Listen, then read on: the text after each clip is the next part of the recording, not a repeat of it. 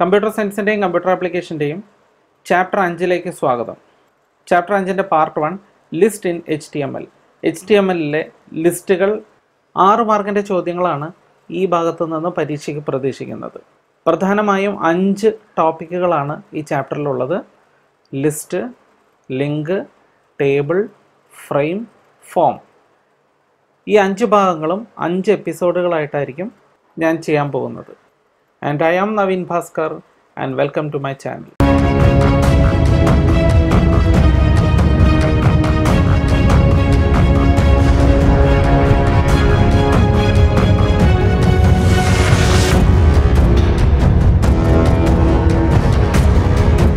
ഇനി നമുക്ക് HTMLലെ ലിസ്റ്റുകളെ പരിചയപ്പെടാം.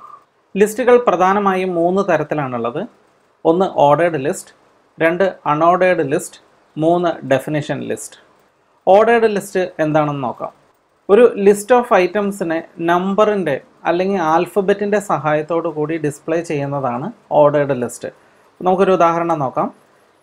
ഇപ്പോൾ താഴെ കാണിക്കുന്ന വിൻഡോയിൽ 1 ഇന്ത്യ, 2 ശ്രീലങ്ക, 3 നേപ്പാൾ, 4 ചൈന എന്ന് എഴുതിയിരിക്കുന്നു. ഇതിൽ ഒരു നമ്പേഴ്സിൻ്റെ സഹായത്തോടു കൂടിയാണ് ഐറ്റംസ് ഡിസ്പ്ലേ ചെയ്തിരിക്കുന്നത്. അതുകൊണ്ട് ഇതിനെ നമുക്ക് ഓർഡേർഡ് ലിസ്റ്റ് എന്ന് വിളിക്കാം.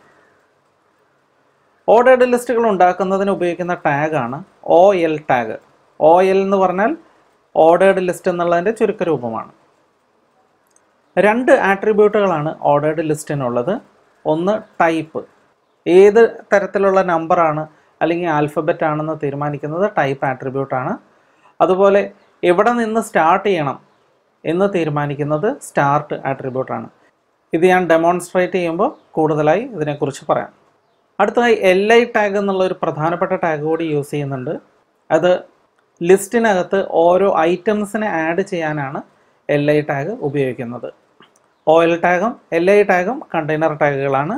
അതായത് ഓപ്പണിംഗ് ടാഗും വേണം, ക്ലോസിംഗ് ടാഗും വേണം. ഇനി നമുക്ക് ഓർഡേർഡ് ലിസ്റ്റിൻ്റെ പ്രവർത്തനം എങ്ങനെയാണെന്ന് ഒന്ന് പരിചയപ്പെടാം. ഇപ്പം ഞാൻ അതിനുള്ള കോഡ് ഇവിടെ എഴുതിയിട്ടുണ്ട്. OL ടാഗ് ഇവിടെ യൂസ് ചെയ്തിട്ടുണ്ട്, LI ടാഗുകൾ യൂസ് ചെയ്തിട്ടുണ്ട്. അപ്പോൾ ഇത് റൺ ചെയ്യുമ്പോൾ എന്താണ് സംഭവിക്കാൻ നോക്കാം. ഇതാ ഇവിടെ വന്നു. Coffee 1 coffee, 2 tea, 3 milk. ഈ 1, 2, 3 എന്നുള്ള നമ്പർ ഞാൻ കോഡിൽ എഴുതിയിട്ടില്ല, നിങ്ങൾ ശ്രദ്ധിച്ചാൽ മനസ്സിലാവും. ഇത് വരാനുള്ള കാരണം ഇത് ഓർഡേർഡ് ലിസ്റ്റ് ആയതുകൊണ്ടാണ്. ഇനി ഇതിൽ നമുക്ക് ചെറിയ വ്യത്യാസങ്ങൾ വരുത്തി നോക്കാം. ഈ ഓർഡേർഡ് ലിസ്റ്റിൽ ടൈപ്പ് എന്ന് പറഞ്ഞ ഒരു ആട്രിബ്യൂട്ടിനെ കുറിച്ച് ഞാൻ നേരത്തെ പറഞ്ഞിരുന്നു. അപ്പോൾ ടൈപ്പ് ഈക്വൽ ടു A എന്ന് ഞാൻ കൊടുക്കാം. Type equal to A. ഇനി റൺ ചെയ്യുമ്പോൾ എന്ത് വ്യത്യാസമാണ് വരിക എന്ന് നോക്കിയോളൂ. കണ്ടോ, ABC എന്നാണ് വന്നത്.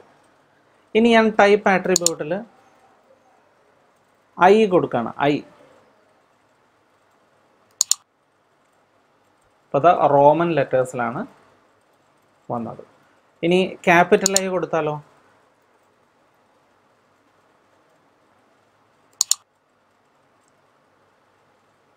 ഇനി നമുക്ക് ക്യാപിറ്റൽ A കൊടുത്ത് നോക്കാം. കണ്ടോ, ഇനി ഒരു ആട്രിബ്യൂട്ട് കൂടി OLനുണ്ട്, അതാണ് സ്റ്റാർട്ട്. ഞാൻ ടൈപ്പ് ഈസ് ഈക്വൽ ടു 1 കൊടുത്തു. അതിനുശേഷം സ്റ്റാർട്ട് ഈക്വൽ ടു 3 കൊടുക്കുകയാണ്.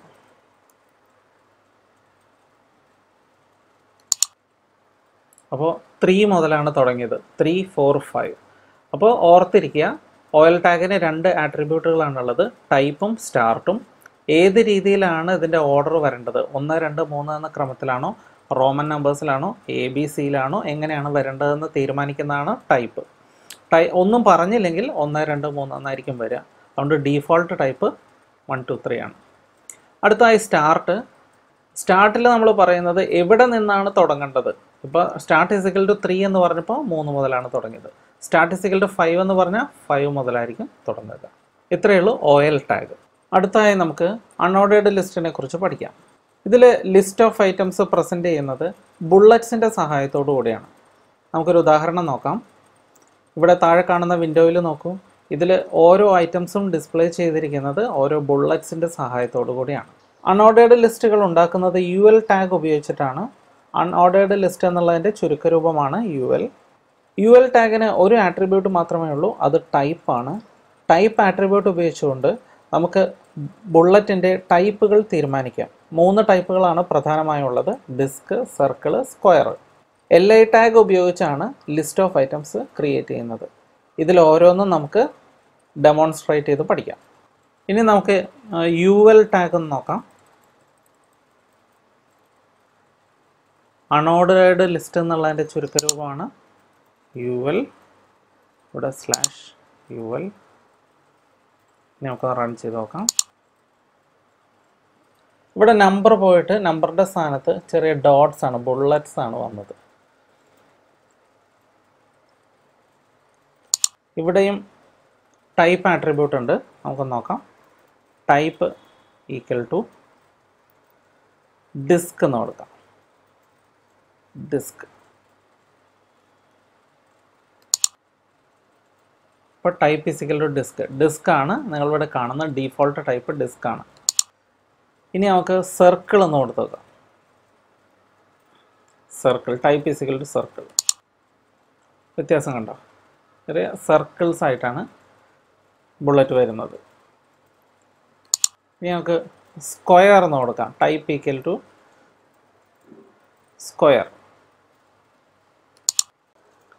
ഇപ്പോൾ ഇതിൻ്റെ ബുള്ളറ്റ് സ്ക്വയർ ടൈപ്പിൽ വന്നതായിട്ട് ശ്രദ്ധിക്കുക. ഇനി ഇതിലിപ്പോൾ 3 ഐറ്റം അല്ലേ ഉള്ളൂ: കോഫി, ടീ, മിൽക്ക്. എനിക്കിതിൽ ഷുഗർ കൂടി ആഡ് ചെയ്യണമെന്ന് വിചാരിക്കാം. അങ്ങനെയാണെങ്കിൽ നമുക്ക് 4ാമത് ഒരു LI ടാഗ് കൂടി ഉപയോഗിക്കാം. LI sugar, SUGAR. കണ്ടെയ്നർ ടാഗാണ്, അതുകൊണ്ട് നമുക്ക് ക്ലോസിംഗ് ടാഗ് വേണം. ഇനി ഒന്ന് റൺ ചെയ്ത് നോക്കാം. ഇപ്പോൾ ഒരു ഐറ്റം കൂടി വന്നു. അപ്പോൾ ഇതിൽ ശ്രദ്ധിക്കേണ്ട കാര്യം, നമുക്ക് എത്ര ഐറ്റംസ് വേണോ അത്രയും LI ടാഗ് ഉപയോഗിച്ചുകൊണ്ട് നമുക്ക് ഐറ്റംസ് ഡിസ്പ്ലേ ചെയ്യിക്കാനായിട്ട് സാധിക്കും. ഇപ്പോൾ അൺഓർഡേർഡ് ലിസ്റ്റിൻ്റെ പ്രവർത്തനവും മനസ്സിലായെന്ന് വിചാരിക്കും. അടുത്തതായി നമുക്ക് ഡെഫിനിഷൻ ലിസ്റ്റ് പഠിക്കാം. ഡെഫിനിഷൻ ലിസ്റ്റിൽ 2 ഭാഗങ്ങളാണുള്ളത്. ഒന്നാമത്തെ ഭാഗം ഡെഫിനിഷൻ ടേം, രണ്ടാമത്തെ ഭാഗം അതിൻ്റെ ഡിസ്ക്രിപ്ഷൻ. ഇവിടെ നോക്കിയാൽ നിങ്ങൾക്ക് മനസ്സിലാവും, ഇവിടെ CPU എന്ന് എഴുതിയിരിക്കുന്നത് ഡെഫിനിഷൻ ടേം ആണ്. അതിന് താഴെ അതിൻ്റെ ഡിസ്ക്രിപ്ഷൻ, ഡെഫിനിഷൻ ഡിസ്ക്രിപ്ഷൻ. വീണ്ടും അടുത്ത ഡെഫിനിഷൻ ടേം ആണ് BMP. അതിൻ്റെ ഡിസ്ക്രിപ്ഷനാണ് ബിറ്റ് മാപ്പ് പിക്ചർ. ഒരു ഡെഫിനിഷൻ ലിസ്റ്റ് ക്രിയേറ്റ് ചെയ്യുന്നത് DL ടാഗ് ഉപയോഗിച്ചാണ്. ഡെഫിനിഷൻ ടേം ക്രിയേറ്റ് ചെയ്യാനായിട്ട് DT ടാഗാണ് ഉപയോഗിക്കുന്നത്. ഡെഫിനിഷൻ ഡിസ്ക്രിപ്ഷൻ ക്രിയേറ്റ് ചെയ്യാനായിട്ട് DD ടാഗ് ഉപയോഗിക്കുന്നു. എല്ലാ ടാഗുകളും കണ്ടെയ്നർ ടാഗാണ്, അതായത് ഓപ്പണിംഗ് ടാഗും ക്ലോസിംഗ് ടാഗും ഉണ്ടാകും. ഇനി നമുക്ക് ഇതിൻ്റെ വർക്കിംഗ് ഒന്ന് കാണാം. ഇനി നമുക്ക് ഡെഫിനിഷൻ ലിസ്റ്റിൻ്റെ പ്രവർത്തനം എങ്ങനെയാണെന്ന് നോക്കാം. ഇവിടെ ഈ കോഡിൻ്റെ ഭാഗത്ത് നോക്കുക. ഇവിടെ നമ്മൾ ഡെഫിനിഷൻ ലിസ്റ്റ് ആരംഭിക്കുകയാണ്. DL എന്ന് പറയുന്ന ടാഗ് ഉപയോഗിച്ചിരിക്കുന്നു. ആദ്യം കൊടുക്കേണ്ടത് ഡെഫിനിഷൻ ടേം ആണ്. അപ്പോൾ DT എന്ന ടാഗിനുള്ളിൽ കോഫി എന്ന് കൊടുത്തു. ശേഷം ഡെഫിനിഷൻ ഡിസ്ക്രിപ്ഷൻ DD എന്ന ടാഗിനുള്ളിൽ ബ്ലാക്ക് ഹോട്ട് ഡ്രിങ്ക് എന്ന് കൊടുത്തു. ഇനി നമുക്ക് റൺ ചെയ്ത് നോക്കാം. ഇവിടെ കോഫി എന്നത് ഡെഫിനിഷൻ ടേമായിട്ടും ബ്ലാക്ക് ഹോട്ട് ഡ്രിങ്ക് എന്നുള്ളത് ഡെഫിനിഷൻ ഡിസ്ക്രിപ്ഷനുമായിട്ട് വന്നു. ഇനി ഞാൻ ഒരെണ്ണം കൂടി ആഡ് ചെയ്യാണ്. അതോടെ DT, ഞാൻ മിൽക്ക് എന്ന് കൊടുക്കുകയാണ്. /DT. ഇനി അതിനുശേഷം അതിൻ്റെ ഡിസ്ക്രിപ്ഷൻ കൊടുക്കുകയാണ്. DD വൈറ്റ്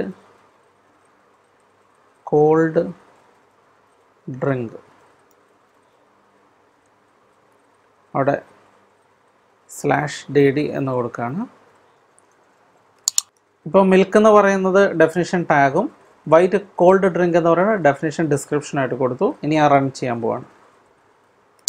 ഇപ്പോൾ ഡെഫിനിഷൻ ലിസ്റ്റിൻ്റെ പ്രവർത്തനം മനസ്സിലായെന്ന് കരുതുന്നു. അങ്ങനെ നമ്മൾ ഈ എപ്പിസോഡിൻ്റെ അവസാന ഭാഗത്തെത്തി. Nested list. നെസ്റ്റഡ് എന്ന വാക്ക് പല അവസരങ്ങളിൽ നമ്മൾ കേട്ടിട്ടുണ്ട്. ലൂപ്പ് പഠിക്കുന്ന സമയത്ത് നമ്മൾ നെസ്റ്റഡ് ലൂപ്പിനെ കുറിച്ച് പഠിച്ചു. ഒരു ലൂപ്പിനകത്ത് മറ്റൊരു ലൂപ്പ് വരുമ്പോഴാണ് നെസ്റ്റഡ് ലൂപ്പ് എന്ന് പറയുന്നത്. പിന്നെ സ്ട്രക്ചർ പഠിക്കുന്ന സമയത്ത് വീണ്ടും നമ്മൾ നെസ്റ്റഡ് എന്ന് കേട്ടു. നെസ്റ്റഡ് സ്ട്രക്ചർ, ഒരു സ്ട്രക്ചറിനകത്ത് മറ്റൊരു സ്ട്രക്ചർ വന്നാൽ അതിനെ നെസ്റ്റഡ് സ്ട്രക്ചർ എന്ന് വിളിക്കുന്നു. അതുപോലെ തന്നെ ഒരു ലിസ്റ്റിനകത്ത് മറ്റൊരു ലിസ്റ്റ് വരുമ്പോഴാണ് നെസ്റ്റഡ് ലിസ്റ്റ് എന്ന് വിളിക്കുന്നത്. ഇതിൻ്റെ ഒരു ഉദാഹരണം നോക്കാം. ഇവിടെ നോക്കുക, ഇവിടെ അൺഓർഡേർഡ് ലിസ്റ്റ് ഉണ്ട്. അതിൽ പെട്ടതാണ് ഹാർഡ്വെയറും സോഫ്റ്റ്വെയറും. ഈ ഹാർഡ്വെയർ എന്ന് പറയുന്ന ഇതിന് താഴെ വരുന്നത് നോക്കുക, 1, 2, 3. ഇത് മറ്റൊരു ഓർഡേർഡ് ലിസ്റ്റാണ്. ഇനി വീണ്ടും ഇവിടെ നോക്കൂ, ഈ 1, 2 എന്ന് പറയുന്നത് ഇതും മറ്റൊരു ഓർഡേർഡ് ലിസ്റ്റാണ്. ഒരു അൺഓർഡേർഡ് ലിസ്റ്റിനുള്ളിൽ 2 ഓർഡേർഡ് ലിസ്റ്റുകൾ വന്നിരിക്കുകയാണ്. അപ്പോൾ ഒരു ലിസ്റ്റിനുള്ളിൽ മറ്റൊരു ലിസ്റ്റ് വന്നാൽ നമുക്ക് നെസ്റ്റഡ് ലിസ്റ്റ് എന്ന് വിളിക്കാം. ഇനി നമുക്ക് ഇതിൻ്റെ ഡെമോൺസ്ട്രേഷൻ ഒന്ന് നോക്കാം. ഇനി നമുക്ക് നെസ്റ്റഡ് ലിസ്റ്റിൻ്റെ പ്രവർത്തനം ഒന്ന് പഠിക്കാം. ഒരു ലിസ്റ്റിനുള്ളിൽ മറ്റൊരു ലിസ്റ്റ് വരുന്നതാണല്ലോ നെസ്റ്റഡ് ലിസ്റ്റ്. ഇവിടെ നമ്മളൊരു അൺഓർഡേർഡ് ലിസ്റ്റ് ഓപ്പൺ ചെയ്തിരിക്കുകയാണ്. അതിൻ്റെ ഉള്ളിൽ 2 ലിസ്റ്റ് ഓഫ് ഐറ്റംസ് കൊടുത്തിട്ടുണ്ട്. വീണ്ടും അതിനുള്ളിൽ മറ്റൊരു ലിസ്റ്റ്, അത് OL സ്റ്റാർട്ട് ചെയ്തിരിക്കുന്നത്, ഓർഡേർഡ് ലിസ്റ്റ്. അതിനുള്ളിൽ വീണ്ടും 2 ഐറ്റം കൊടുത്തിട്ടുണ്ട്. അപ്പോൾ അതായത് ഒരു ലിസ്റ്റിനുള്ളിൽ മറ്റൊരു ലിസ്റ്റ് വന്നിരിക്കുകയാണ്. ഇതിനെയാണ് നെസ്റ്റഡ് ലിസ്റ്റ് എന്ന് പറയുന്നത്. ഇത് നമുക്കൊന്ന് റൺ ചെയ്ത് നോക്കാം. ഇതിൻ്റെ ഔട്ട്പുട്ട് കാണുമ്പോൾ നിങ്ങൾക്ക് മനസ്സിലാവും. കോഫി, ടീ, മിൽക്ക് എന്നൊക്കെ പറയുന്നത് ഒരു ലിസ്റ്റാണ്. എന്നാൽ ഈ ലിസ്റ്റിനകത്ത് വന്നിരിക്കുന്ന മറ്റൊരു ലിസ്റ്റാണ് ബ്ലാക്ക് ടീ, ഗ്രീൻ ടീ. അപ്പോൾ നെസ്റ്റഡ് ലിസ്റ്റിൻ്റെ പ്രവർത്തനം വ്യക്തമായി എന്ന് കരുതുന്നു. ലിസ്റ്റുകൾ വ്യക്തമായല്ലോ. അപ്പോൾ ഇനി നമുക്ക് കുറച്ച് ക്വസ്റ്റ്യൻസ് കാണാം. സാധാരണ പോലെ തന്നെ കുറച്ച് ക്വസ്റ്റ്യൻസ് ഞാൻ നിങ്ങൾക്ക് തരികയാണ്. 5 ക്വസ്റ്റ്യൻസ് ഉണ്ട്. പെട്ടെന്ന് തന്നെ അതിൻ്റെ ഉത്തരം കമൻറ്റ് ചെയ്തോളൂ. സമ്മാനങ്ങൾ കാത്തിരിക്കുന്നു. അങ്ങനെ ഇന്നത്തെ എപ്പിസോഡ് അവസാനിപ്പിക്കുകയാണ്. നമുക്ക് എത്രയും പെട്ടെന്ന് ചാപ്റ്റർ 5ൻ്റെ പാർട്ട് 2വുമായി വീണ്ടും കണ്ടുമുട്ടാം. Till then bye.